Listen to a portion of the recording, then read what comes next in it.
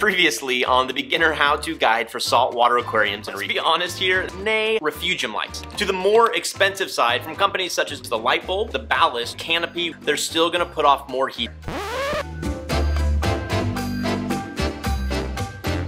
Good day again, everybody. Matthew here, your BRS beginner guru, coming at you with episode 27, part B, where we're gonna finish the 5 types of aquarium lighting, LEDs, and hybrids. If you missed episode 27, part A, be sure to check it out because we talked about refugium lights, metal halides, and T5 fluorescents. We will put a link below. So now let's take a journey back in time to 5 days ago when I actually filmed this video wearing a different t-shirt. There was a lot of hesitancy at the introduction of LED lights to this hobby 10, 15 years ago because we just didn't know if they would work. But we've come a long way since then, and now there is a proven track record of success. Whether or not LED lights are the absolute best for coral growth and coloration still remains to be seen. But you can rest assured that if you buy an appropriately sized LED light, it's going to work for growing corals in your tank. That being said, just check out our website and look at how many different LED fixtures there are. It can be really overwhelming.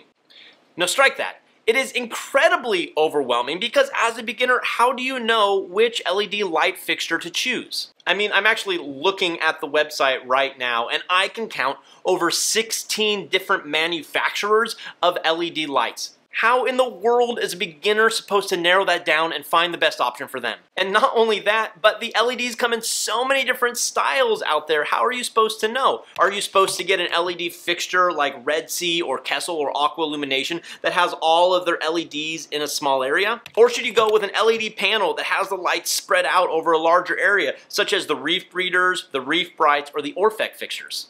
I mean, seriously, how is a beginner supposed to navigate this world? You might have one fixture that looks good for $100 and another fixture that looks good for $1,000, and as a beginner, you're just gonna have no idea and you're gonna wanna rip your hair out and walk away from this hobby because it's so confusing. So I'm gonna try to make this as simple as possible for you. The first thing I'm going to recommend is if you buy some sort of all-in-one system, let's say you buy a Red Sea system or any other system that has an option to purchase lights with it, buy those lights, because then you will know that the lights will definitely work for the size of your tank. If you're building your own system, I would honestly recommend just sticking with the Aqua Illumination lights.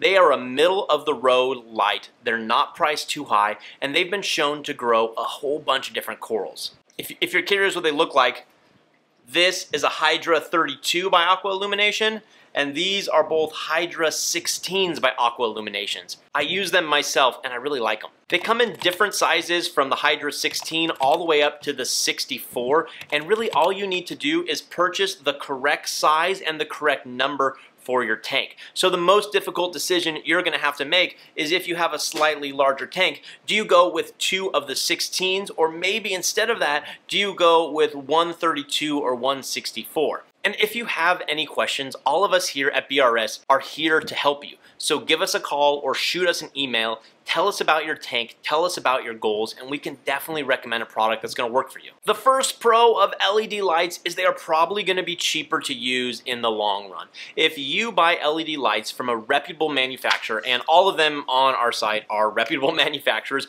you can expect these fixtures to last for 5 to 10 years, maybe even longer than that. The second pro is heat. Compared to T5s and metal halides, LEDs put out a lot less heat. Another pro, especially when compared to some other light fixtures, is their noise. They have really quiet fans or don't even have any fans at all, so run virtually silently. And the final pro is most LED lights are controllable to some degree, so you can fine-tune the spectrum and the intensity to dial them in just how you want them. The first con is they can often have a higher upfront cost. The second con is actually the exact same thing as the pro, is that they are programmable. As a beginner, your worst enemy when it comes to lighting is going to be tinkering and changing things. Corals need consistency, and I'm not talking consistency over the span of a week or over a month, but I'm talking about setting your lights and not touching them for 9 months to a year. So if you have the ability to mess around with your lights, I know as a beginner personally, I messed around with them constantly, which in the end killed my corals. And the final con is there are just way too many LED fixtures out there that it's super overwhelming for beginners. So again, reach out to us here at BRS. We're here to help you find the right one. And we are finally on to our last and fifth type of saltwater aquarium light, a hybrid light. Hybrid lighting seems to be all the new rage in the hobby, and for a lot of good reasons. And it refers to either combining together LED lights with metal halides, or more commonly, LED lights with T5s. You really get the best of both worlds when using a hybrid fixture that combines LED lights and T5s. Firstly, you don't have to use nearly as many T5 bulbs, which is going to cut down on the long-term cost of a T5 fixture. Not only that, but using less T5s and more LEDs is going to use a lot less energy. And on top of that, the long bulb of the T5 fixture is going to help prevent shadowing in your tank. And then on the LED side, you can get a lot more par intensity for less energy when compared to T5s alone. So basically the benefits of putting together a hybrid LED T5 fixture: less heat, less wattage, less money, better spread, more par, and virtually no shadowing. And this lighting option has become so popular that we have an entire page dedicated to hybrid lighting options. You can either go a more DIY option and buy a fixture that you put together yourself, something like this Aquatic Life T5 fixture, and then you just have to choose compatible LED lights and install them yourself. Or you can go with something like this ATI hybrid light. It's a little bit more expensive, but it already has the LEDs and the T5s put together for you. While I think a hybrid lighting fixture is a really good option, I don't think it's a great option for beginners. Primarily because if you go something that's already put together for you, like the ATI hybrid light, it has a really large upfront cost. Or if you go with something like the Aquatic Life system, you need to have a little DIY know-how and be able to choose the correct size and the correct LED lights that will fit in that system. And as a beginner, I'm always trying to keep things less expensive and more simple. So why not go with a fully formed T5 fixture or an LED fixture that's just easier to set up? The first major pro of hybrid fixtures is it combines the best of T5s and of LEDs. Secondly, a hybrid system uses less heat and less energy than a T5 system by itself. And lastly, you will get a much more consistent spread of light throughout your tank when you combine LEDs with T5 fluorescents. The first con is that it typically does have a higher upfront cost than just going with a standalone fixture. The second con, unless you go with a fixture that already combines the two, it's going to require a little DIY knowledge and is just going to be more confusing to set up than a T5 or an LED fixture by itself. And lastly, a hybrid fixture still does have T5 bulbs, which means you're going to have to replace them every year. They're going to consume more energy and they're going to put out a little bit more heat. So for all of you true beginners out there,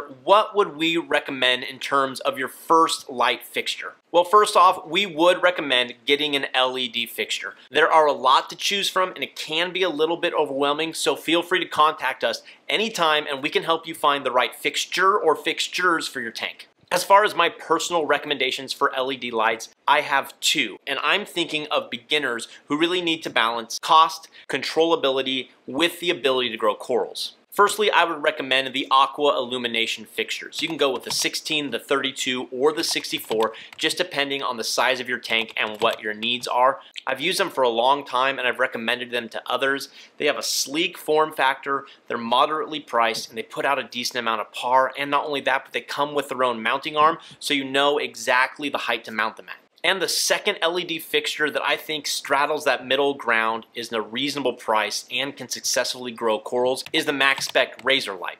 It comes with controls built in so you can set it up right out of the box. Let me stress to you again, by recommending Aqua Illuminations and Max Spec Razor Lights, I am by no means saying other lights aren't as good. I've just personally used these and had a lot of success and think they're a good middle option for beginners out there. If for whatever reason you don't want to go with an LED light fixture, we would recommend going with a T5 fixture. The company ATI really seems to have cornered the market right now on T5 fixtures. They come in lengths from 24 inches to over 60 inches, and they come with more affordable options that aren't programmable to more expensive options that allow you to set a program and dim them to simulate sunrise and sunset. Our third and final recommendation, if you're up for a challenge and have a little bit more money to spend, would be a hybrid T5 LED fixture. You really do get the best of both worlds from T5s to LEDs, and if you can spend a little bit of money, why not go with the ATI hybrid lighting that's already set up for you? But honestly, if you think this conversation is just way too complicated and you just want one recommendation, buy LED lights. If you need help,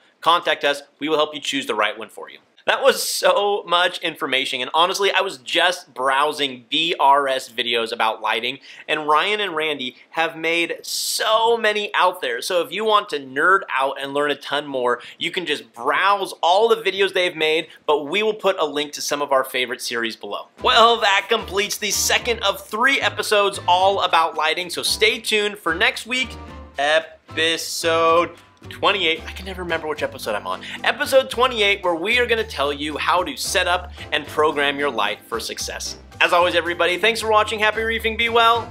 We'll see you next time.